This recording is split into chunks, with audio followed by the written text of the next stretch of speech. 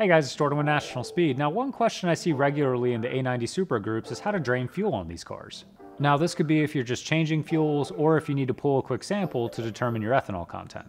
With some cars, this is a pretty intuitive process, but with A90 Supra and many other late model cars, it's a little bit more involved. So in this video, we'll go over the fuel bleeder tool, cover the procedure, and also share with you exactly what parts you need to buy to build your own tool. Up first, let's go over the fuel bleeder tool itself. Now, this cool little assembly was originally put together by one of our guys here named Charlie Carmichael, and we liked it so much that we built one for each of our shops. This assembly temporarily installs between a factory quick connect fitting and gives you the ability to bleed off fuel while the car is running. One end has a female quick connect and the other has a male quick connect, and in between is a ball valve with a drain hose. So with that, let's go ahead and step through the procedure. But before we do, let me start by saying that tampering with any fuel system is dangerous and should only be done by an experienced technician. If you decide to do this yourself, proceed with caution.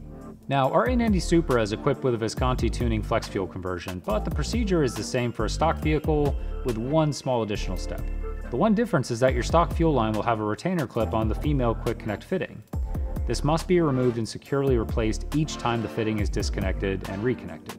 Up first, with the vehicle off, we need to disconnect the main fuel feed line quick connect fitting on the driver's side of the engine bay. Note that this line is still pressurized with the vehicle off, so before you do, wrap the fitting with shop rags to keep fuel from spraying everywhere and make sure to wear eye protection.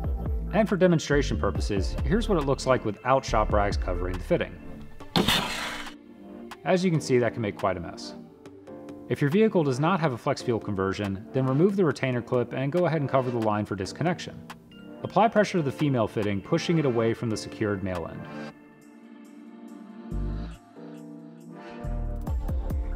With the line disconnected, connect your bleeder assembly. For stock vehicles, even though this assembly is temporarily installed, make sure to reconnect the retainer clip. Trust me, you don't want a quick connect fitting backing off while the engine is running.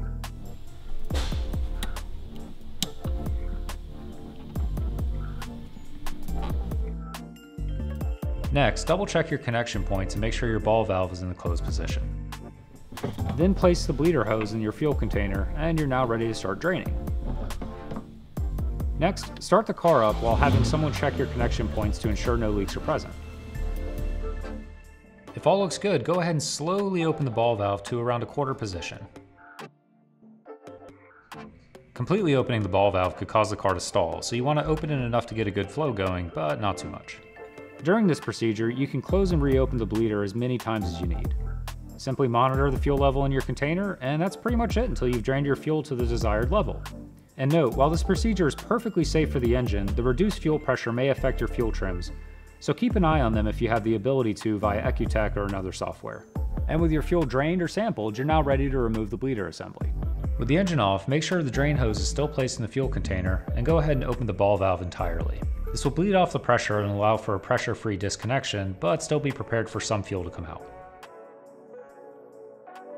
Reverse your steps and reconnect the OEM Quick Connect fittings. For stock vehicles, make sure to replace the retainer clip and ensure that it's seated properly. Again, I can't stress enough how much you do not want a quick connect fitting to separate while the vehicle is running. Your car could burn to the ground, so take this seriously.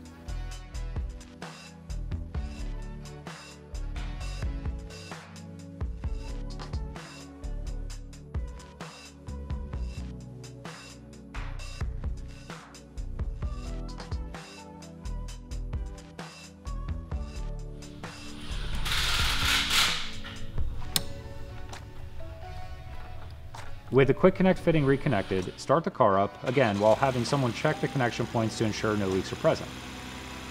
And that's it, pretty simple. So next let's go through the parts you'll need to build your own tool. But before we get into that, to make things easy, we've included links to every part you'll need in the description of this video. And here's each part of the assembly. One 6AN to male 5/16 quick connect fitting, one 6AN swivel hose end,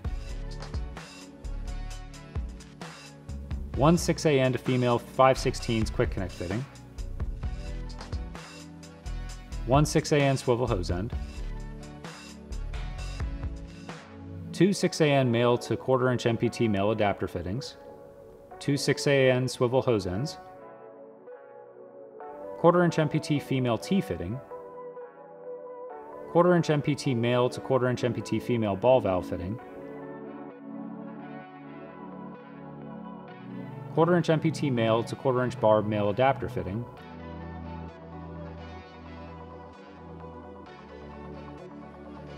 and of course you'll need 6AN hose of your choice.